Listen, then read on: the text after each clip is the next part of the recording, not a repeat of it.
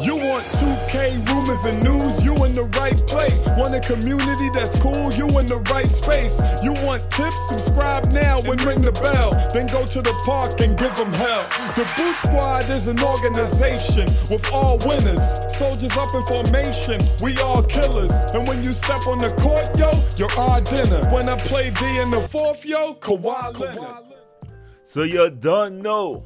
Your boy Brutal, him on the scene, wicked and mean, with a next video for y'all, man. So y'all know what it is by now. Take some time out, bless up your boy, like up the video. Definitely help the channel out, because you know everybody gonna always keep you up to date on everything in the 2K community. You know we gotta start the video off the right way by giving a huge shout out to the Brew Squad. Anyone y'all got their notification bell unlocked, come to the comment section and type first, second, third, know the gang on Brew Squad.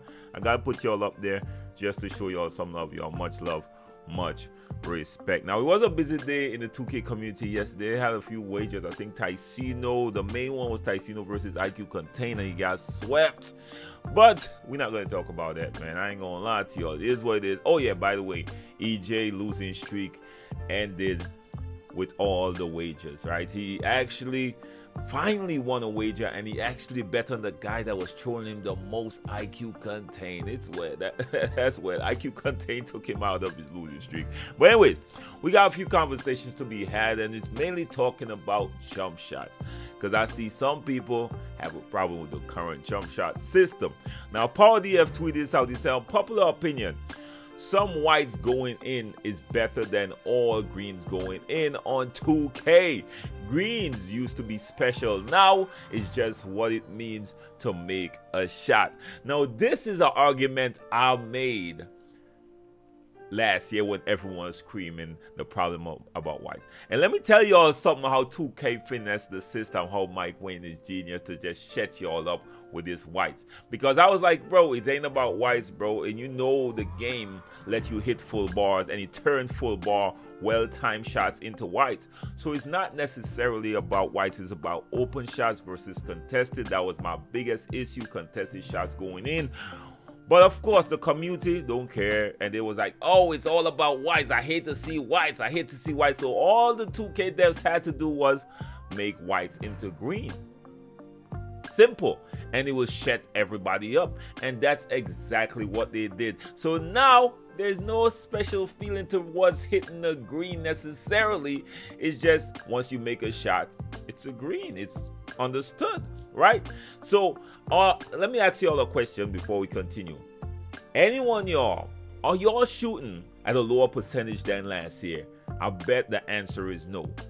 That's because they didn't really change anything but just the white window turned into a green. Again, an argument I made was, bro, a lot of times I'm full barring out here and it's turning into a white. So not necessarily I'm mistiming my shot. It's 2K now rewarding me for my well-timed shots. But let me know what y'all think about that argument again.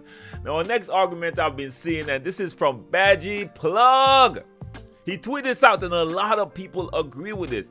He said 491 different shot speed timing for no reason is by far the worst thing about NBA 2K23. Now, the thing with this is, and we're talking about the variations with the shot. The difference with shooting in 2K23 from pretty much most of other 2K is that you really have to watch the animation on each shot, because a lot of things change how fast your shot is or how quick your release is going to come off, right? One is shot contest. Two is position. I think corner shots are different from at the top, is different from hash. Like a lot of variations. Deep shots are different from closer shots. A lot of different things affect the timing of your jump shot in NBA 2K23. Now, because of that, you have to keep your eyes on the game. It's not like previous 2Ks. Even in 2K21 and 22, you know in certain different spots it's faster, but at least you know it's limited to these areas, right? But in this game, bro, it's so random sometimes. It's crazy. And to me, that add the skill gap that a lot of people was complaining about, a lot of people been begging for the past few years.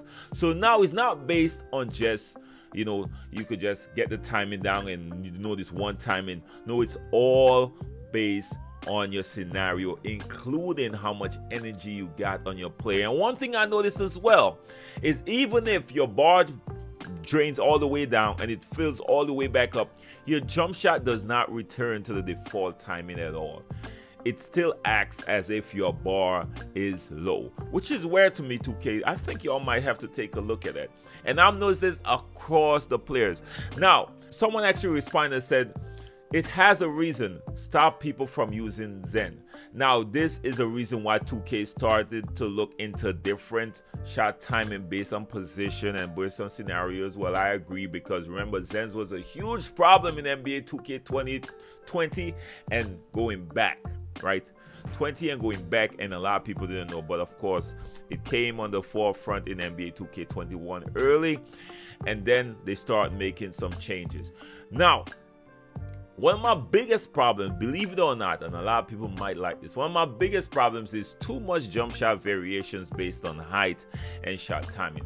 So someone like me who got 9 bills or 10 bills plus, don't judge me, okay? I just love playing different ways. Someone like me with all these bills, damn near most of my bills have different jump shots. And I am currently shooting about 50-something% from 3. Now, if, and I ain't gonna front with y'all, if I was able to use one jump shots across all bills, it would make my life so much easier. I don't have to adjust based on every other player I go on to. And I know that's just for me, that's just selfish reasons, because this happened since 2K, maybe 2K18 or 19, when the bigs was using LaMarcus Aldridge and it was such a fast jump shot, and people start complaining, why do bigs have quick jump shots, 2K? Why? We don't see no bigs in the league shooting fast. Now, since then, the NBA had changed. The NBA changed now. You're seeing bigs right now with that quick release. So why 2K just don't allow us to just use whatever jump shot we need on whatever size of build we want to, just to make my life easier? That's just me. And you see, the difference between me and most other people, I could admit when I'm being selfish. I just want it for me. I ain't gonna lie to y'all. I like to play with multiple builds, and one of the most annoying things for me personally is just switching multiple jump shots on these builds because of the restrictions and requirements needed for these jump shots. And it doesn't mean that the builds with higher 3-point ratings got the best jump shot necessarily, because I would use O'Shea Brissett on most of my builds if I could, to be honest with y'all. And you could use that jump shot on bigs. The problem is when I get down short a bit, I can't use it and I can't find it. Again, when you have these restrictions with the shorter jump shot with the highest rating, does not necessarily mean you have the better jump shot. It could be you shooting because you got a higher 3-point rating. Anyways, y'all, just a little jump shot conversation. Let me know your thoughts on all of these subjects. Don't forget, the first subject is the whites going in. Is that a huge problem for you, or do you prefer this system where only greens go in?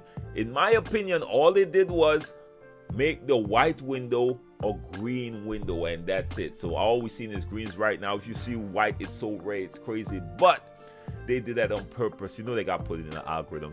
So you can see whites is still out there somewhere. The next thing is the different jump shot variation. Do you think this is an issue in 2K? Me personally, not necessarily, because you got certain people like my guy Gambit who pretty much mastered it. He knows the contest shot timing, he knows his position timing, he knows all that.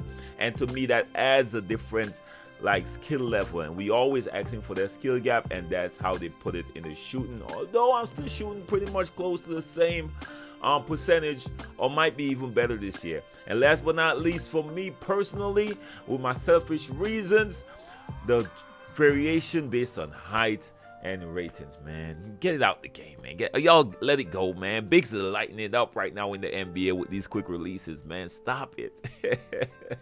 No, that's the selfish part. I'm not saying I'm right. I'm saying I'm being selfish. Anyways, y'all, that's all I got for y'all. Let me know what y'all think. Let's start the conversation below. You know I like having these back and forth. You know it's all love. I hope that's one. Till next time, be safe out there. And if y'all getting jump shot problems, right, issues, check out NBA 2K Labs premium service and use the code BrutalSim for 20% off, man. They got a lot of data out there on jump shots, man. Hopefully that helped y'all out as well. And y'all can check out my tutorial playlist. I got a bunch of jump shots because I know we got restrictions based on height and ratings. Yes. Anyways, y'all, have a blessed one. Till next time, be safe out there, y'all. Peace.